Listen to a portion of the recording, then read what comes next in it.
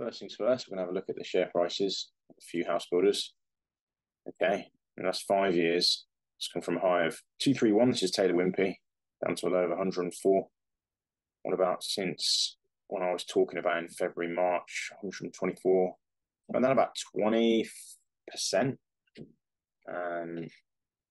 Although on the year it's slightly up, but from the highs, I think I was talking about it March, April, I think I was talking about it. It's down 20%. Shame I didn't short it. Anyway, this video we're talking about house builders and shorting house builders. Taylor Wimpey is one of the largest in the UK. Here there's Barratt Developments.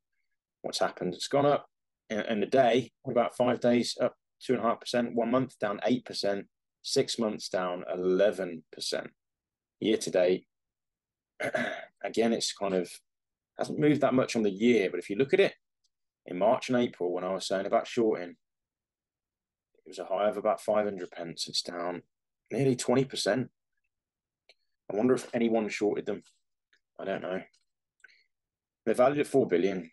They've got a deceptive price to earnings ratio of 7, and a dividend yield is again a bit deceptive of 8%. Just you can see in the house building news here, plunging demand for new homes. Right? Cuts construction target. I've seen that already. House prices drops. Let's click on this one. Yeah, so they're already slumping. So they're going to build a lot less homes. There's other stuff that's come out. You should definitely keep watching this video, guys, because there's a lot of value, I think, in this video. Tons. I've already shown how I'm able to sometimes predict things that come true, including in this case, house builder crash and a housing crash. I'm not going to go into the details today. I actually thought about this again this weekend and thought I really need to start acting on this. This is ridiculous. I can't be right all these times and talk all about it. Excuse my language. So I actually even re-looked at the videos I shot to remind myself of the options, how to short the housing market. One is to short the individual companies like Taylor Wimpey, Barratt Developments, Persimmon in the UK. Let's look at these guys. 5 days, up 10% in 5 days. Wow. What about the month? Down 10%. And 6 months down 26%. Year to date, down 16% from a high of 1,400 in February, down 40%. Even when it went back up on the 2nd of May, my birthday, it's down about 30%. Guys, if you did an options on this, like I was talking, I wasn't suggesting or advising. I'm not a financial advisor. Of course I'm not. But I use financial logic. If you'd have put an option on in May for 6 months or a year, and the value of these shares have gone down 30%, you know, in, where are it's the 15th of July, 2.5 months, my gosh, that option would have exploded in value. You know, you might have trebled your money by now, possibly. Anyway, what am I doing? I'm thinking of ways. I think this is an interesting. Trade. I don't think it's over. You know, I sometimes do this. I find a trend and I don't pounce on it straight away. In 2010, I thought about investing in the house builders on the way up. Barratt Developments was about 30, 40 pence. Sorry, this is my wife's makeup. She sometimes rests her head here. Anyway, Barratt Developments. I saw them at 30, 40, 50p. I thought, Jesus, they're valued at less than their net assets. I didn't do anything for months until they hit 100p. Then I invested, and then I sold out when they hit 600p. Now on the reverse, you know, the housing market looks like it's turning, as I've been talking about for months and months and months. I don't think this is the end of this trend. I think it's the start of this trend, and it's going to take further detail.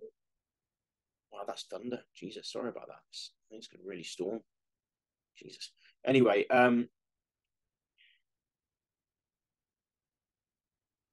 I don't think it's the end of this trend. I'm going to do a few more videos on how I'm researching this because there's a lot of moving parts here. You've got the ETFs, and they're quite complicated. You know, some of them are house building companies. Some of them are blends of all sorts of companies in the property space, higgledy-piggledy smashed together. The house builders themselves have unique aspects to them. For example, you know, the CEO of Barratt Developments, who I have met and know a little bit, and we have discussions occasionally. He's a smart guy, David Thomas, very, very smart. And I personally think Barrett's aren't going to do as badly as the others.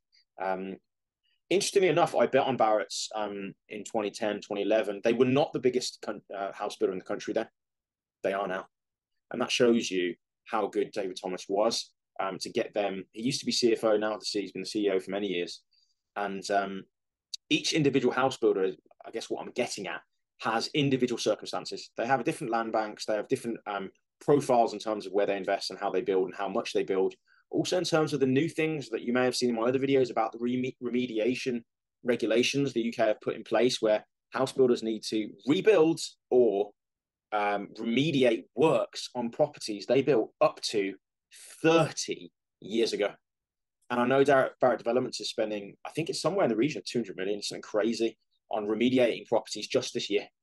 So there's a lot of these elements as well. There's the stuff to do with net zero and EPCs, and there was this thing in the UK called Grenfell, where there was an apartment block basically not exploded but was damaged, and a lot of people died in a fire. And all of this is impacting house builders. And there's a bunch of other things: interest rates, fire demands. There's all sorts, and I think there's a lot to unpick. So you've got like ETFs. There's a lot to unpick because they're blended. There's all sorts of things. You can also get UK and US ETFs. In the US, you can buy the mortgages. You can't buy them, I don't think, in the UK, unless, if you guys know any more, let me know in the comment section below. And there's different size funds as well.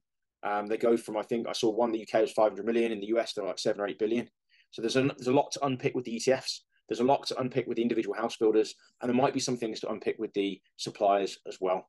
So I'm not going to take any particular action right now. I'm making this video to give everyone a heads up. If they want to follow this trends, then subscribe to the channel and check out the videos I make. I'll probably make one video a month, maybe two videos a month, possibly, maybe more on the short side about this, because I want to jump on this. I think I found this trend back in whenever it was, February, and I started publishing. I think it was March, April. And I would have got just enormous value had I started shorting or buying options, put options. Then I didn't do anything about it. But I'm going to start thinking about it, and I start researching more, because I think there's individual risk in those particular ETFs and companies, and I'm going to try and quantify and understand those risks. And I'm going to do it. I'm going to be doing it on this channel. So if you're interested in this, make sure to like and subscribe. If you don't know much about shorting, you can buy options where basically, if you get the right timing, you'll do very well. Or you can bet on the underlying going down, which means you're basically betting on the points going up and down, the share price.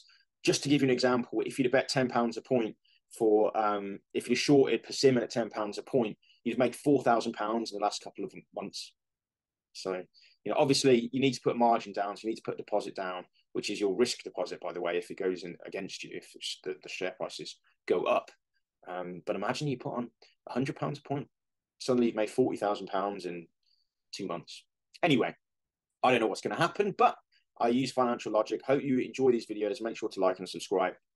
Remember, guys, that knowledge is power, especially the right kind of knowledge, and progress is everything. I'll see you guys in one of these upcoming videos, which I'm sure you'll like. Thanks and take care.